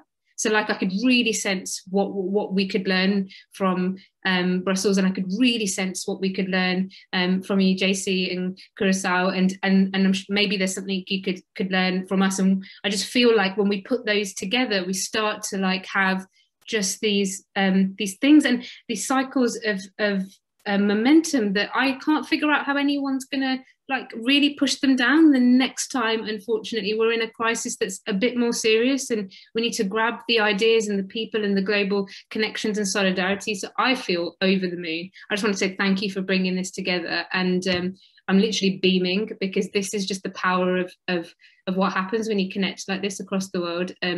So yeah, wonderful, and thank you so much for making it happen and for all your work. Brilliant. We have about 10 minutes. And so I want to invite each one of you just to conclude with one thought. And I'm going to ask, I'm just thinking of everybody else who I can see in the chat box and so excited and motivated.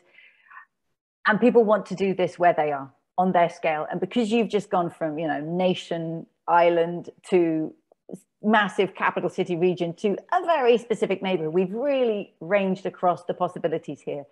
And of course, there's always many, many more. But in terms of inspiring those who are also on this conversation, I'm going to ask each of you to share either one thing that now that you've done as much work as you've done, that you think, aha, if I was beginning this all over again, I would do that differently. So what have you learned that a top tip for something you'd have done differently if you could go back and start it again? Or if you'd rather share an encouragement, someone saying, I want to get going, and where should I start? That inspiration of how to start a really smart first step. So either something you would do differently or a really smart first step. And I'm going to go actually again in the same order that you three presented. So Laure.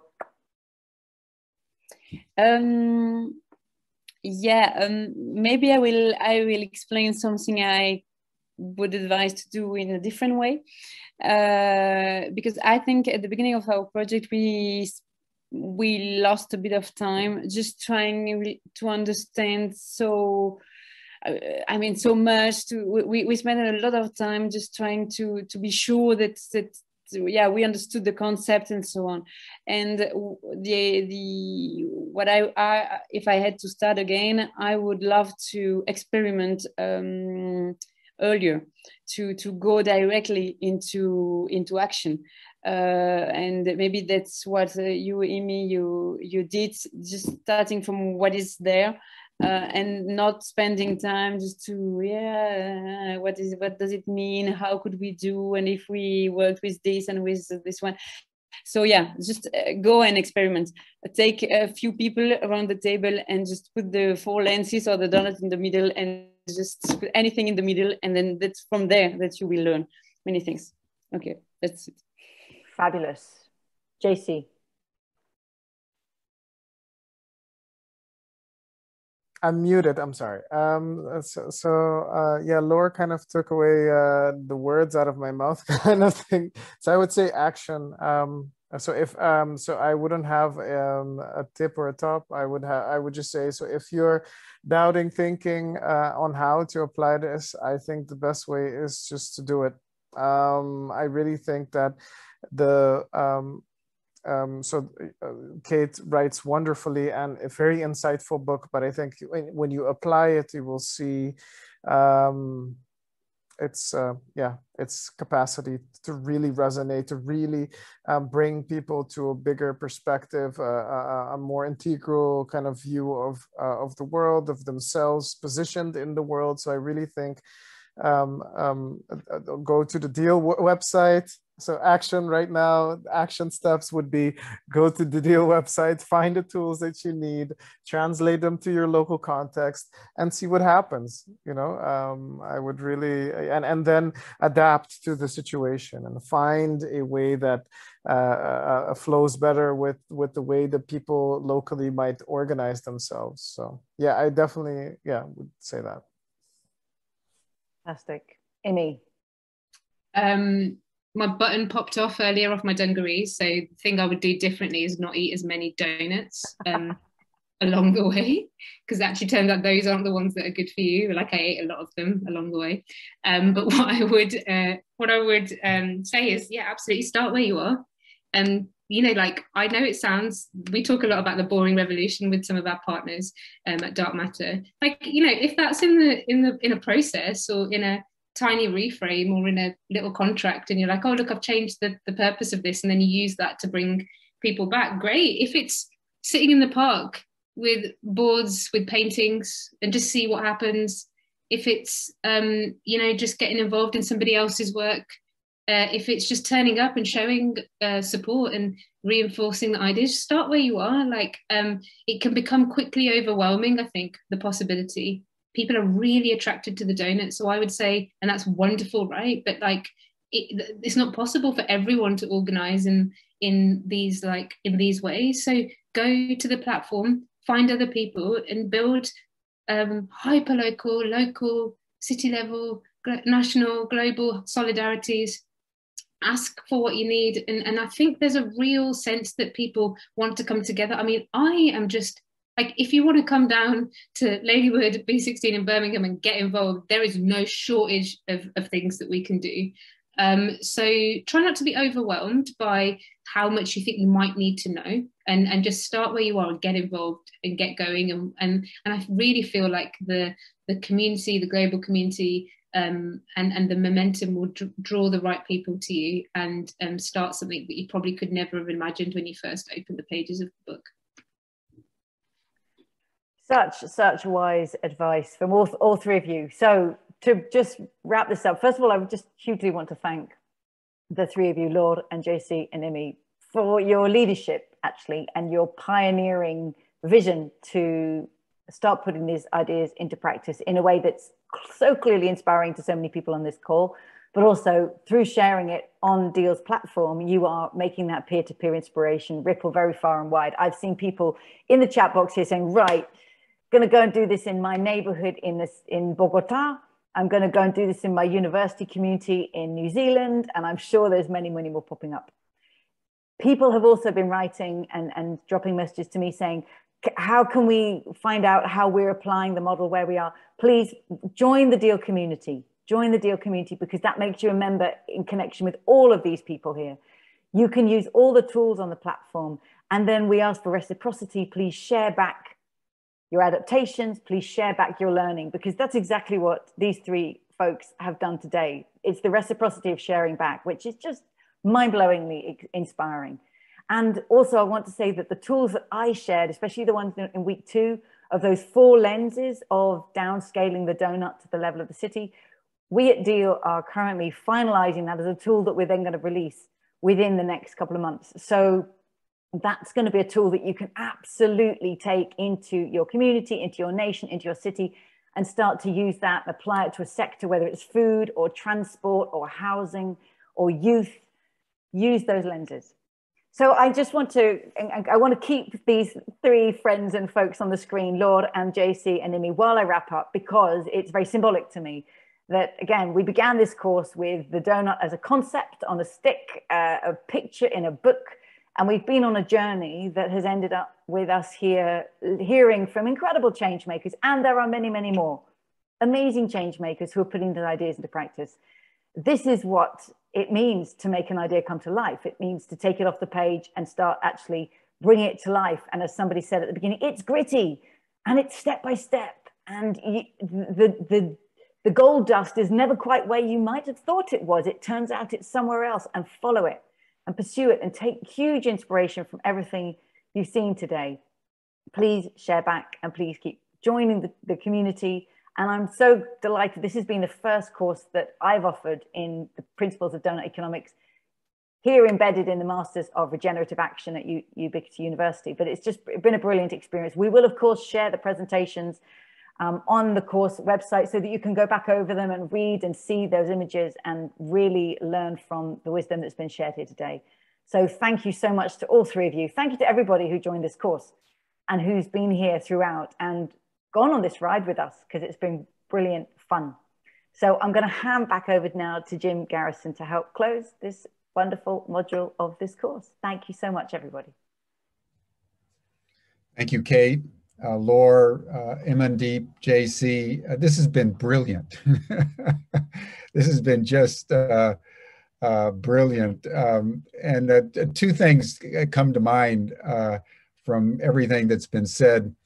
One is that you just start, as you've all indicated, and you just move with the current and with the opportunity, and it gets more and more wonderful. And I think one of you said, you know, it's very easy and there are no side effects. You know, it's just what is obvious and commonsensical to the entire human race. And the supreme irony of human consciousness right now is it's still a minority point of view.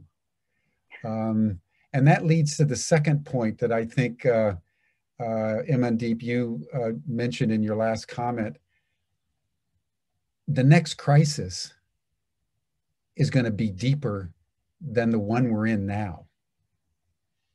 And the deeper the crises that confront us, the more obvious Doughnut Economics will become to more and more people.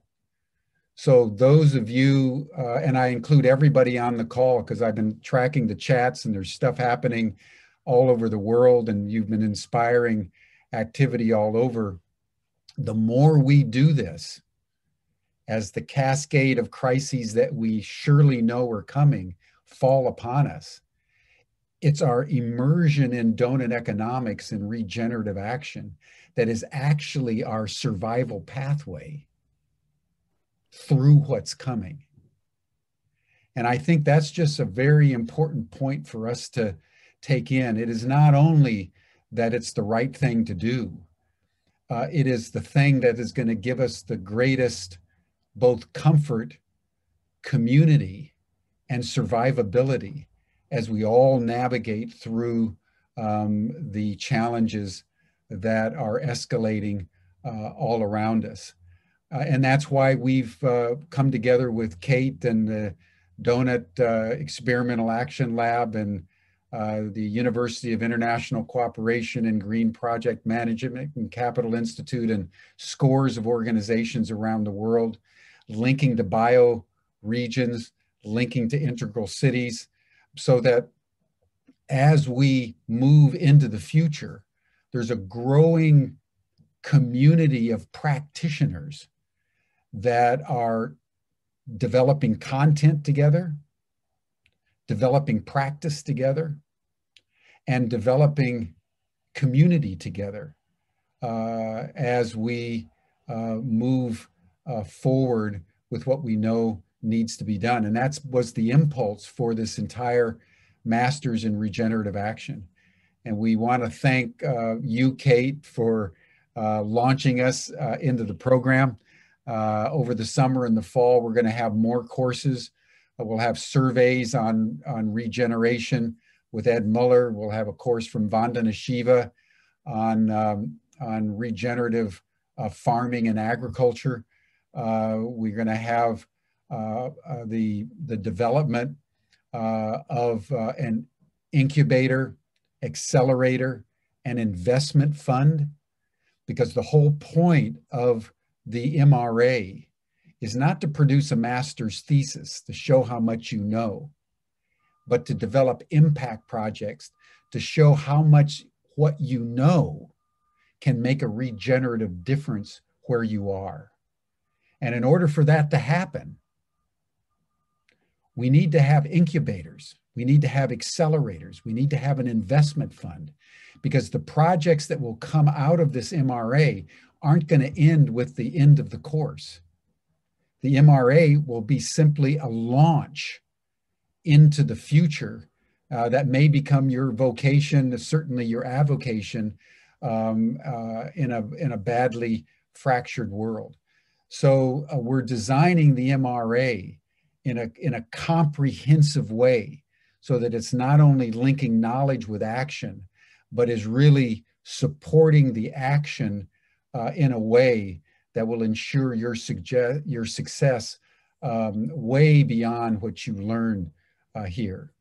Let me close by saying that next week, even though Kate's course is now over, next week we want to have an open house, because we want all the students that have signed up and those of you who are contemplating registering for the Masters in Regenerative Action to have an opportunity to meet some of the other faculty, to talk about the course, and to be introduced to one another. So we'll be sending out in the next day or two an invitation to all of you who've signed up for this open house.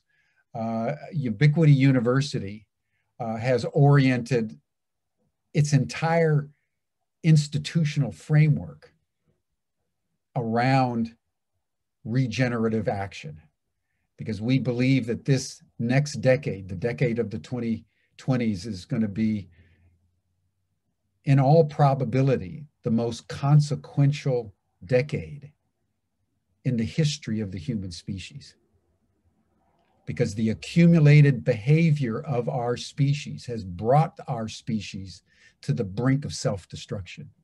That's what's true.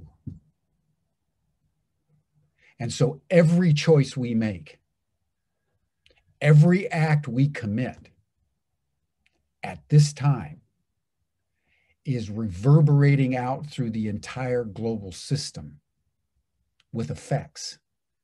And we need to be conscious about that. We need to be aware of that.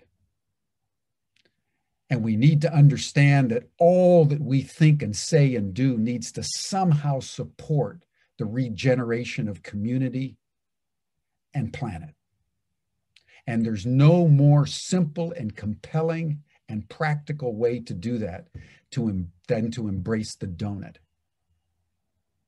So Kate, as we close this course, I want to honor you for the genius of your simplicity, because you've given us both a symbol and a way forward that no matter where you are, who you are, or what you're doing, Doughnut Economics works. And it's not just in economics, it's in every sphere of human society. So to be able to launch our MRA with your course has been a deep honor and privilege, and we thank you. And we thank Immy, Laure, and Juan-Carlos for supporting this as we come to a close. It's been marvelous, and it's given us now the foundation for moving into the future. So thank you, everyone. We'll see you in our next course, and we'll be in touch shortly about the open house next week. Bye for now.